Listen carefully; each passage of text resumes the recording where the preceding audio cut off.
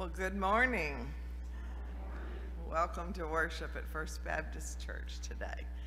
Whether you're with us on Zoom or here in person, it's a good day to be together, isn't it? It's just a privilege to come together today on this Pentecost Sunday with the Church Universal. We have heavy hearts over many things, even this past week here in our local community. We also have glad hearts because we're a part of the body of Christ.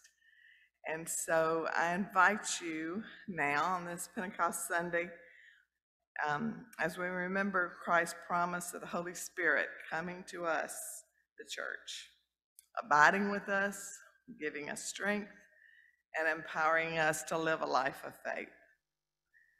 Let's join now in some silent prayer time, asking God the Spirit to speak to our hearts, to enlighten our minds and to guide our walk.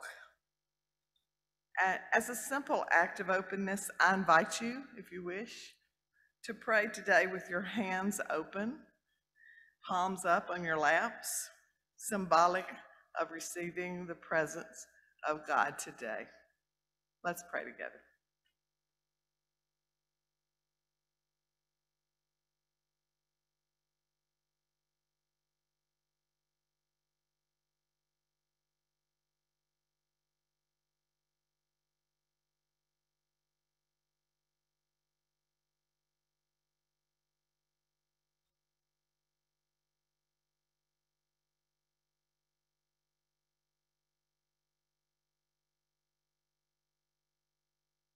Holy Spirit, come to us today in fresh new ways. Give us a nudging of your presence. Amen. Okay. Let's join together now in our call to worship, which will be coming from the book of the Gospel of John and the book of Acts. Today we'll begin and end reading in unison, and continuing, I'll read the light print and you the dark. But let's begin together. I will ask the Father, and he will give you a helper, that he might be with you forever. That is the Spirit of truth. The Holy Spirit, whom the Father will send in my name, will teach you all things and bring to your remembrance all that I have said. And you shall receive power when the Holy Spirit comes upon you. And you shall be my witnesses both in Jerusalem, in Judea, and Samaria, and to the uttermost, remotest part of the earth. A new commandment I will give you, that you love one another as I have loved you. And when the day of Pentecost came, suddenly there came a noise like a violent rushing wind, and it filled the whole house where they were sitting. And they were all filled with the Holy Spirit and began to speak with other tongues. Let's join our hearts and our voices together and sing Spirit of God now. Number 2117 in your black hymnal. Stand if you're able, please.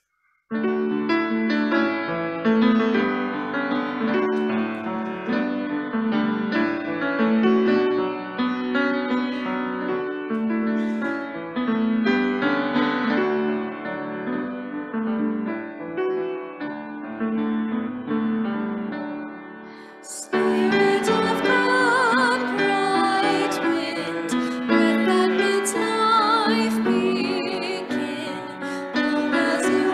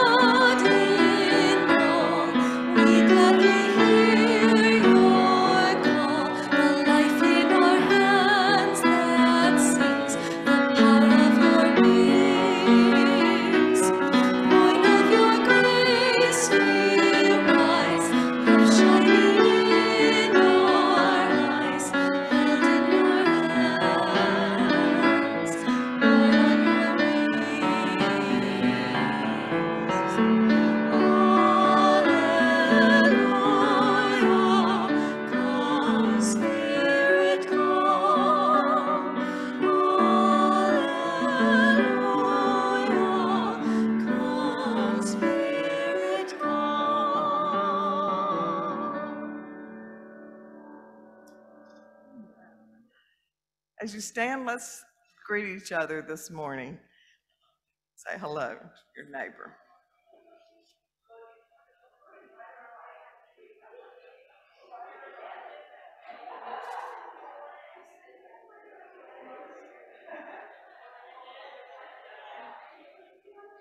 And Beth will come and have our Old Testament reading and our prayer this morning.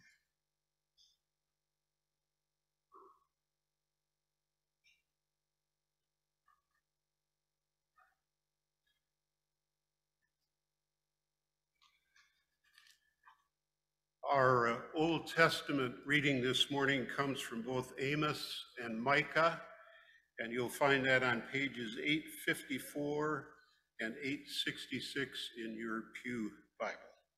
And we'll be reading from the New Living Translation.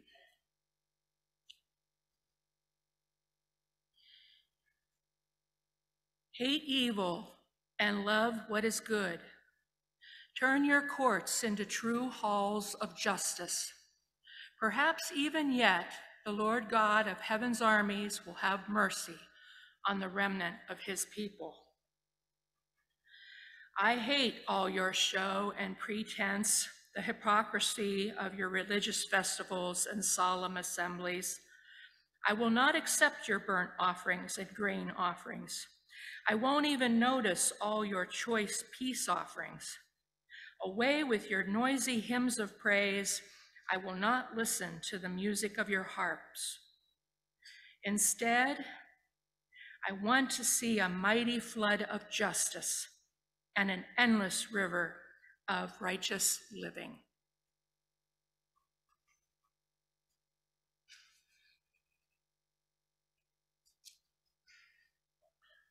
And these wonderful words from Micah. What can we bring to the Lord? What kind of offering should we give him? Should we bow before God with offerings of yearling calves? Should we offer him thousands of rams and 10,000 rivers of olive oil? Should we sacrifice our firstborn children to pay for our sins? No, O people, the Lord has told you what is good. And this is what he requires of you, to do what is right, to love mercy, and to walk humbly with your God. May the Lord add his blessing to the reading of this scripture.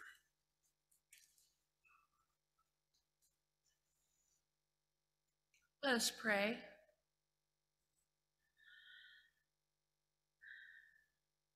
Lord God, as we worship together this morning, we thank you for the gift of your Spirit, which guides and comforts and surrounds us with love. May we have the courage to act with justice and the compassion to love and to forgive as Jesus taught. May we generously serve one another and walk humbly with you. Open our hearts, Lord, to the understanding of your word and today's message. Amen. Amen. Thank you. Thank you so much. Let's stand again together if you're able and sing We Are Called, number 2172 in your black hymnals.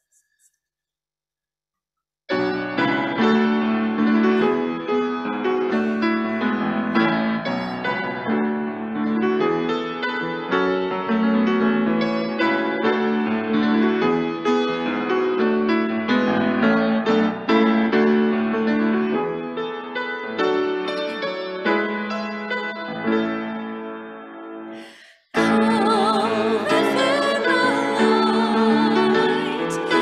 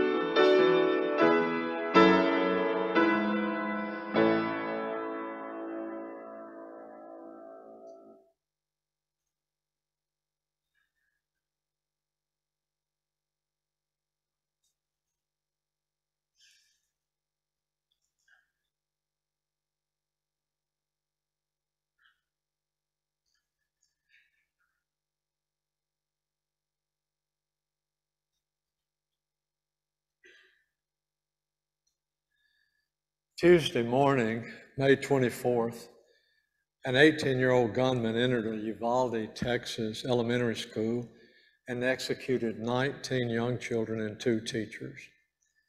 How long, O Lord, how long? Cried the prophet Habakkuk, and so cry I, and so cry many of us. How long, O Lord? But maybe God is asking us, how long, O people? How long? Here in Iowa, our 8-year-old grandson's first communion fell 2 mornings earlier on Sunday, May 22nd. Perhaps the 19 murdered children will never have the opportunity to take communion, or if they have had, never again. In Colorado, our elementary school teacher's daughter's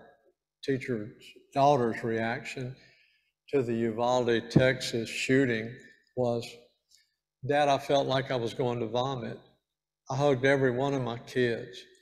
The next day, a parent came to our classroom and gave me a hug for loving and teaching their children in these terrifying days. I couldn't hold it back. I cried in the embrace. A teacher friend in the Carolinas posted on Facebook, my students arrive early for class so they can try to get a seat close to the door, hoping to improve their chance for survival. 2 years ago in a workshop on how to disarm an active shooter, I used a coworker's necktie to learn how to tourniquet a bullet wound. I no longer wonder when it will stop. I wonder when it will happen here. This evil, this insanity affects all of us, doesn't it? Will it never end? As I sat writing this sermon, Memorial Day, the news reported 11 more mass shootings in America that day. 11. By now, as you know, the number is higher, including 3 dead right here in Ames, and another 14 shot last night in Philadelphia, 3 dead, 11 wounded. The prophet Habakkuk cried out, how long, O Lord, will I call for help, and thou wilt not hear? I cry out to thee violence, yet thou dost not save. Why dost thou make me see iniquity and cause me to look on wickedness? Destruction and violence are ever before me. Strife exists and contention arises. Therefore the law is ignored and justice is never upheld. For the wicked surround the righteous. Therefore justice comes out perverted. What does the Lord require of us? I don't think it's our religiosity, do you? Is that what God wants? I don't think so. Some varieties of Christianity today piously lift up their Jesus, but he's not Jesus.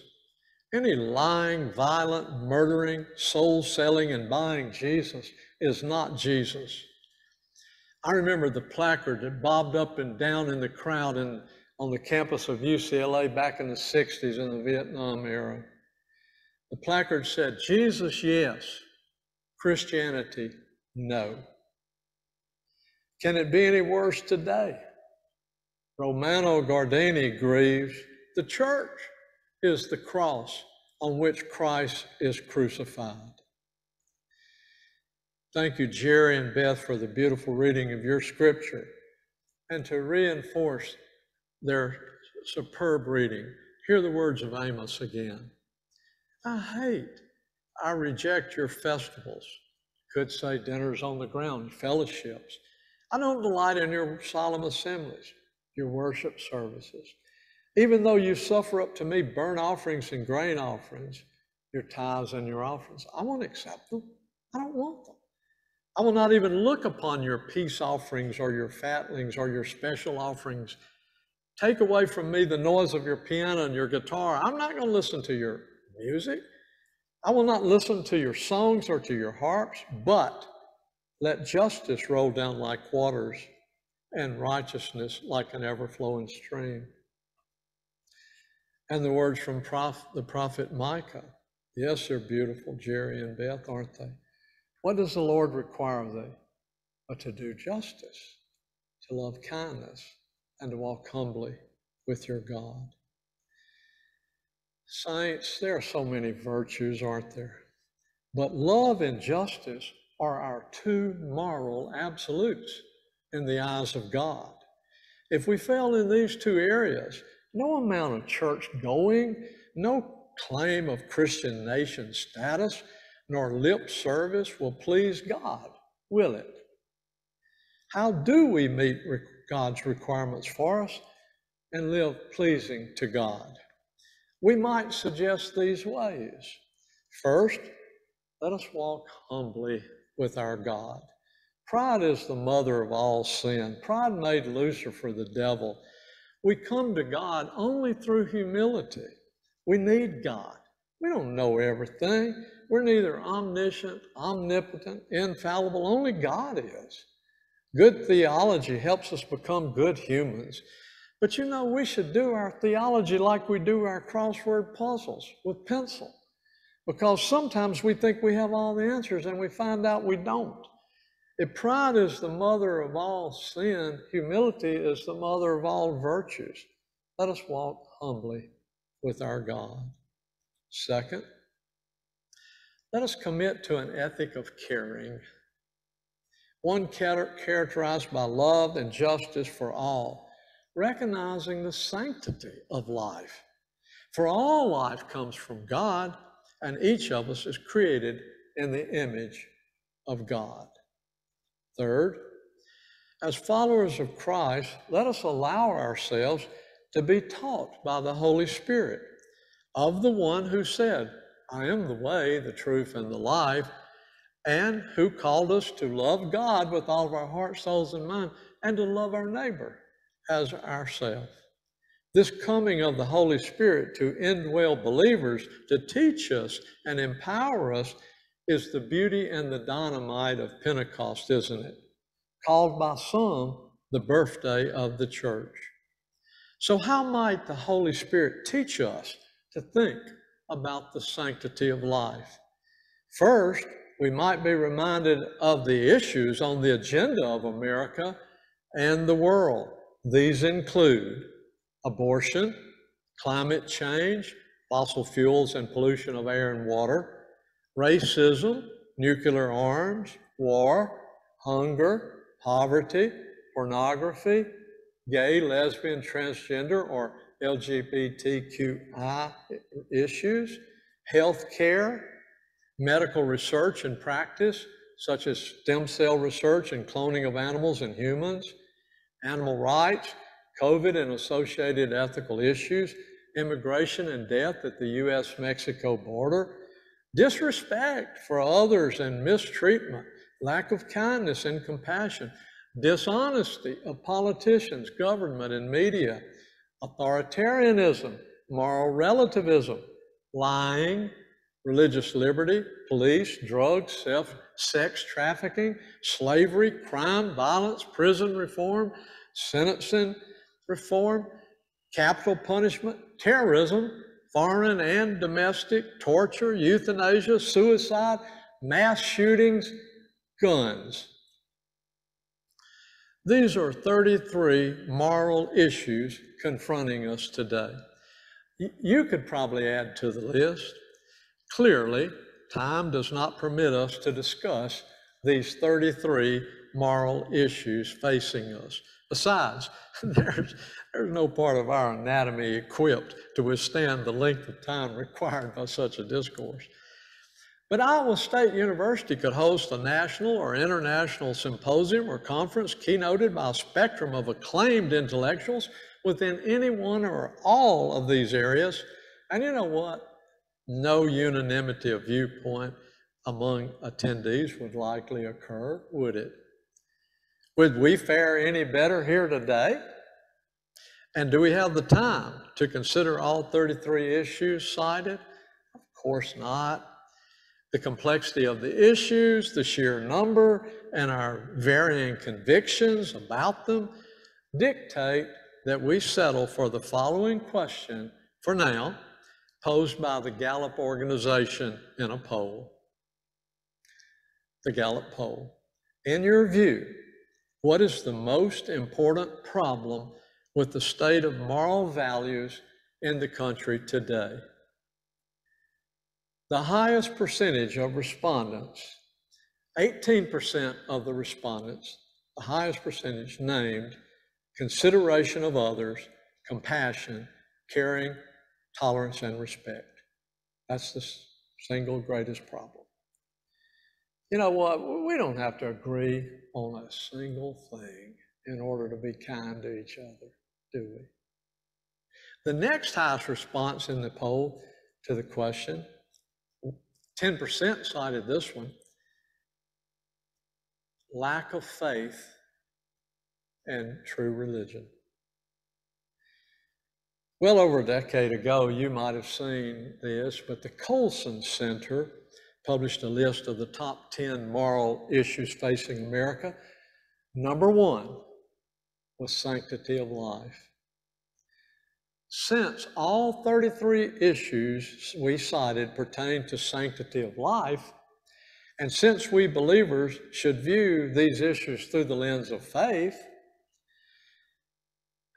and since kind consideration of others and their viewpoints is needed in society, may we then, in the context of our faith in Jesus Christ and with kindness to each other, right now and later, think for a few moments about sanctity of life on this Pentecost Sunday, the day the Church Universal commemorates the filling of believers with the Holy Spirit, our teacher, the Spirit of Christ. So, let us ask, what is sanctity of life? Well, the word sanctity comes from the Latin sanctus, meaning sacred or holy. Sanctity of life refers to the holiness of human life, created in the image of God, meaning both God and God's creation are holy and should be treated with reverence, dignity, and respect. Anyone wanting to take the life of another human being or ignore the welfare of humans bears the burden of proof to show why such action is moral or immoral. Let us remember Micah 6:8. What does the Lord require of you? To do justice, to love kindness, to walk humbly with your God. And let us remember Jesus' words. Love the Lord your God with all your heart, soul, and mind, and love your neighbor as yourself. Let us note, all morality turns on love. Notes the ethicist Lewis Smedes. Love helps others. Justice is being fair. Justice is what love looks like when it goes out in society. Morality is treating people fairly and lovingly. Morality is defending the defenseless. Why should we be concerned about morality and the sanctity of life? Because God is concerned about it, and He calls us to be concerned too. So how might we live our concern about the sanctity of life? As the prophet Micah advised, with humility. Let us speak less of our rights and more of our responsibilities. Let us confess our biases. Let us read, pray, reason, listen to the experiences of others, and learn from Scripture. Let us make a commitment to that ethic of caring, characterized by doing justice, being fair, by loving others, helping others. And then let's pray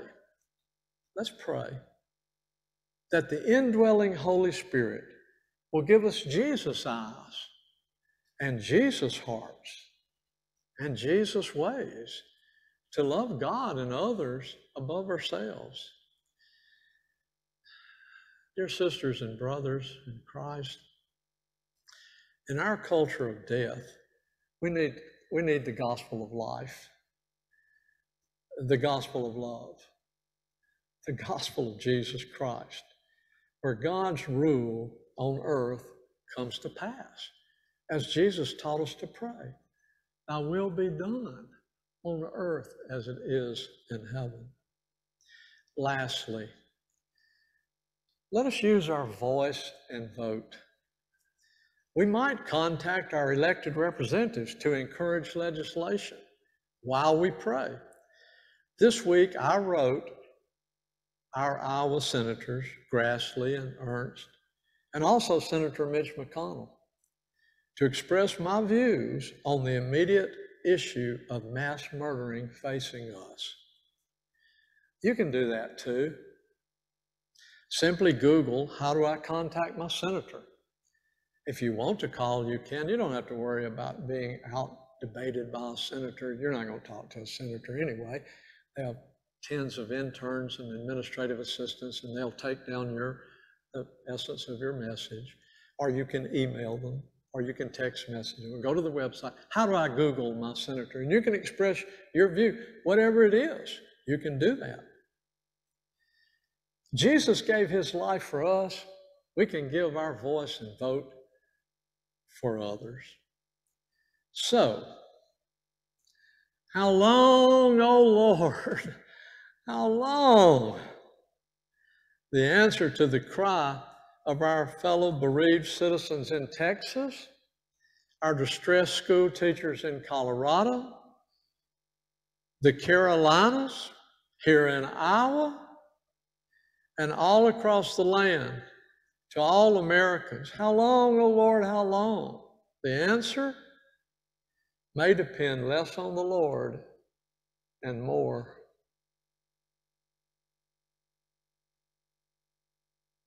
on us.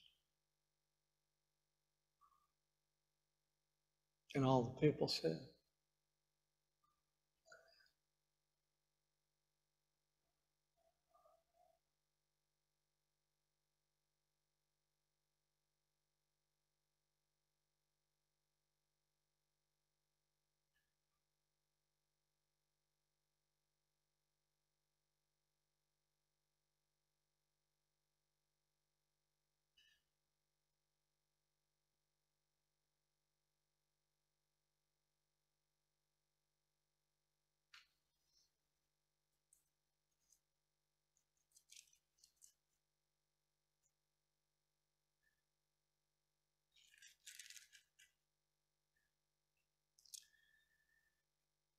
The invitation from the Lord now is to come to his table.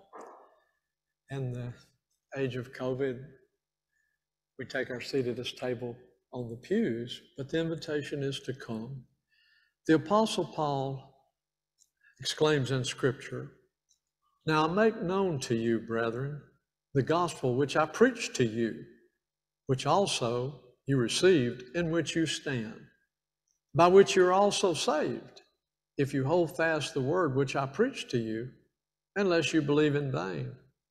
For I delivered to you as of first importance what I also received, that Christ died for our sins according to the Scriptures, and that he was buried, and that he was raised on the third day according to the Scriptures. And he appeared to Peter, and then to the 12. After that, he appeared to more than 500 brethren at one time, most of whom remain alive now, but some have fallen asleep.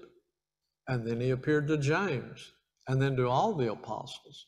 And last of all, he appeared to me also."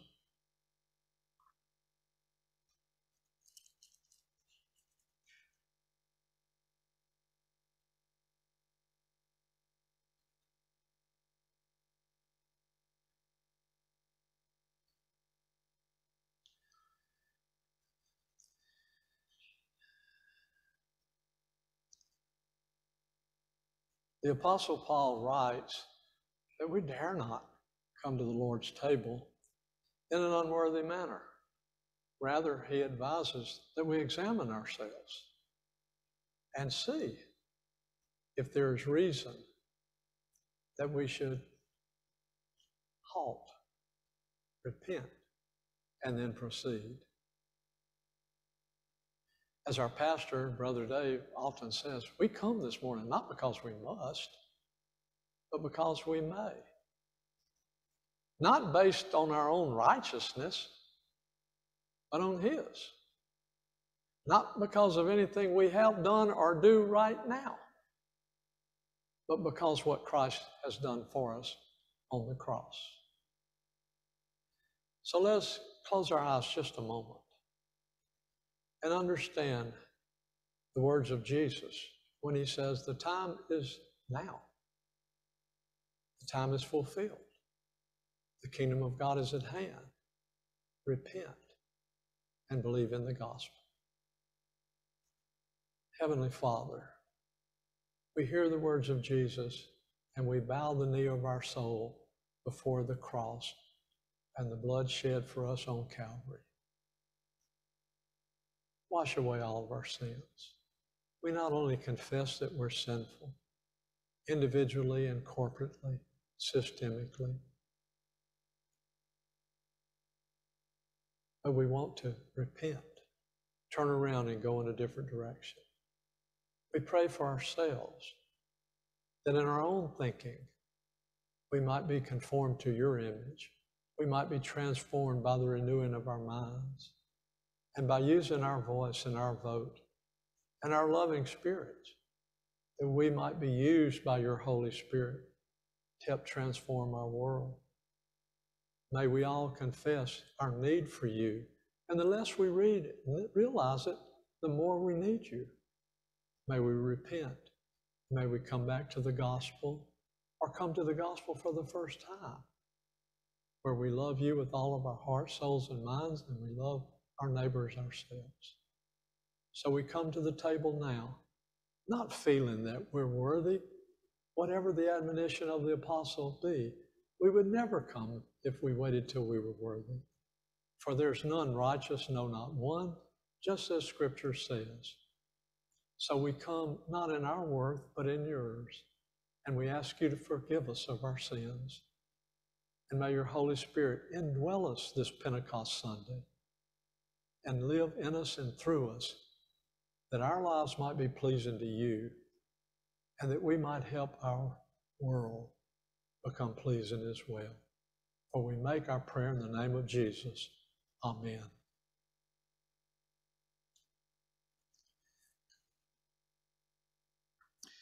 So the great apostle writes, "For I received from the Lord that which I also delivered to you, that the Lord Jesus, in the night in which he was betrayed, took bread.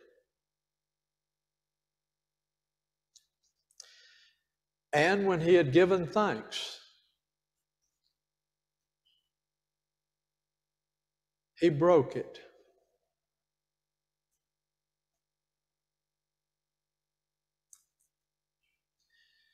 And he said, 'This is my body given for you. This do in remembrance of me.'"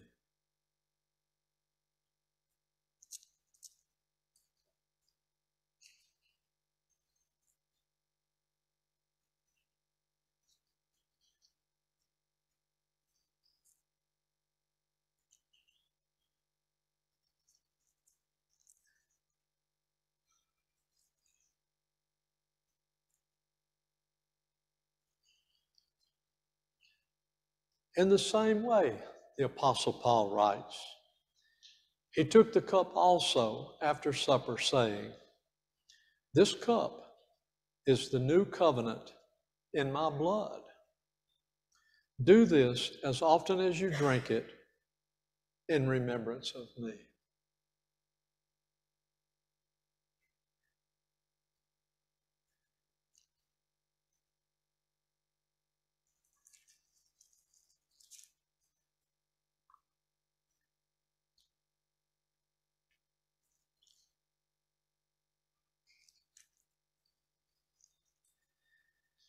And so he writes,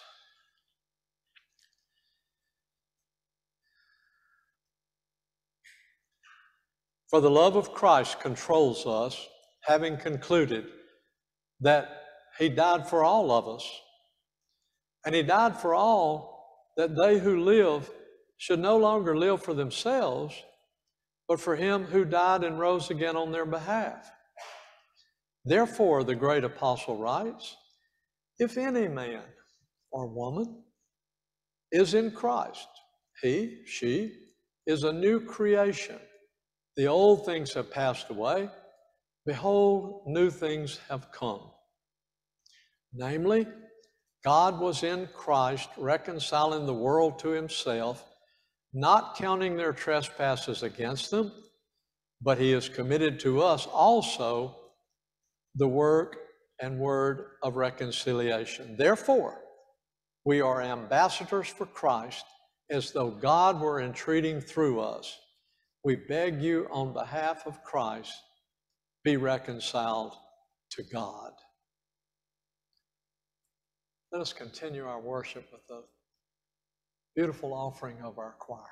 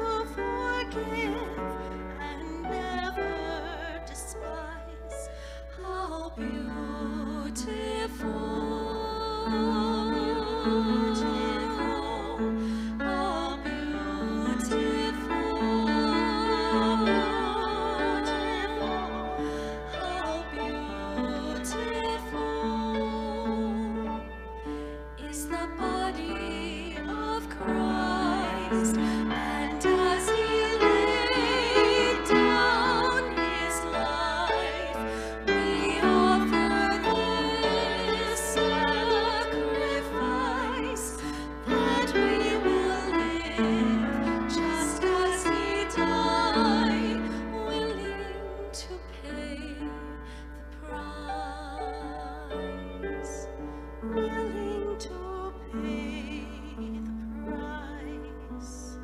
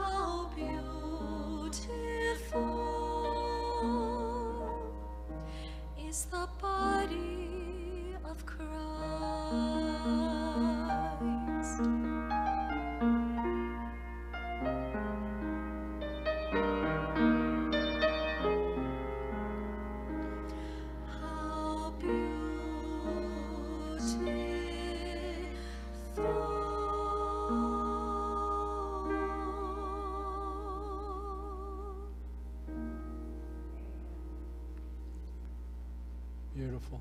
Thank you. Together.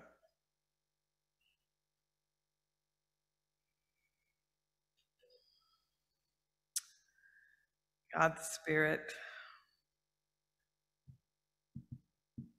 we come to you now with prayers of petition, prayers of thanksgiving, prayers of joy. We ask your special blessings on Catherine's niece as she travels home, a long journey. Give her safe travels and an opportunity to really reflect on the wonderful experience that she has had. We pray for Peter and the loss of his sister Sheila. Be with that family, wrap your arms around them. Let them know of your presence, Holy Spirit. Gird them and guide them. We thank you for safe travels and good progress for Jocelyn. We're grateful for her presence among us, and we ask you to be with us in her next steps, to be with her in her next steps. We pray, O Lord, for those so directly impacted by the events of this week in Ames, tragic death and loss, fear and confusion. We pray that you will show us how to act justly, to love mercy, to walk humbly. We give thanks for little Fern and her birthday and celebrate the life, the beautiful life that is hers.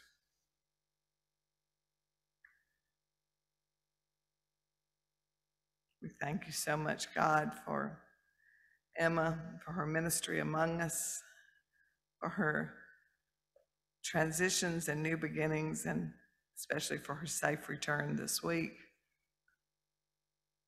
We ask you to be with her in her next steps,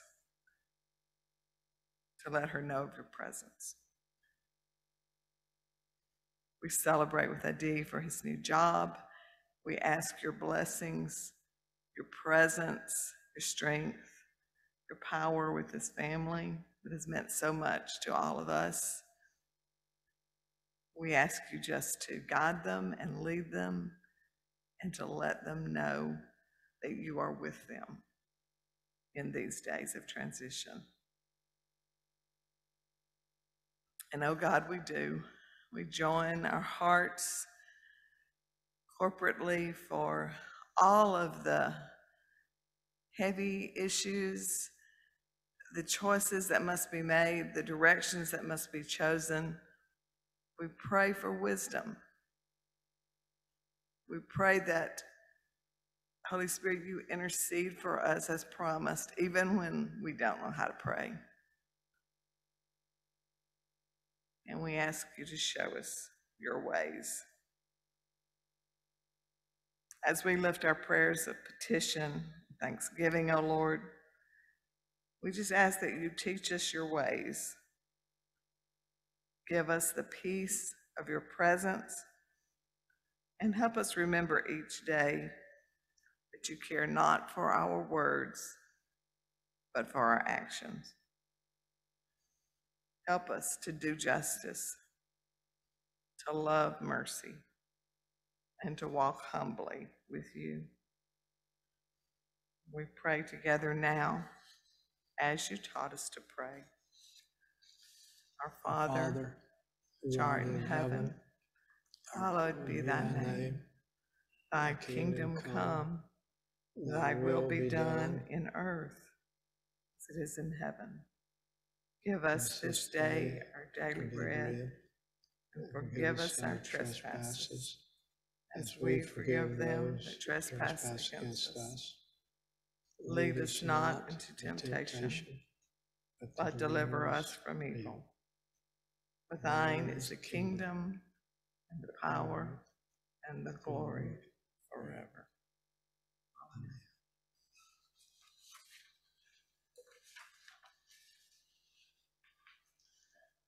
Indy, might we encircle the sanctuary and sing our benediction? Let's do that, congregation.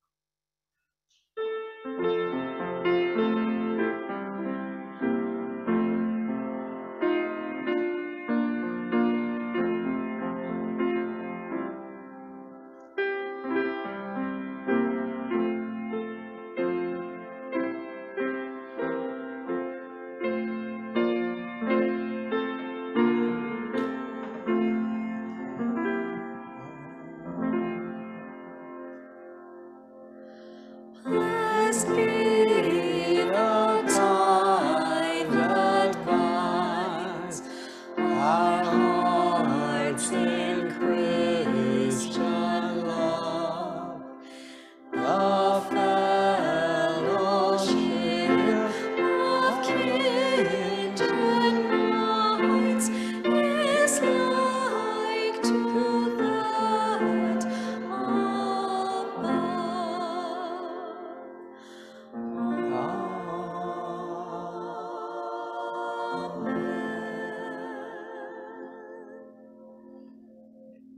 He has shown you, O man, what is good, and what does the Lord require? But to do justice, to love kindness, and to walk humbly with your God. Go in peace.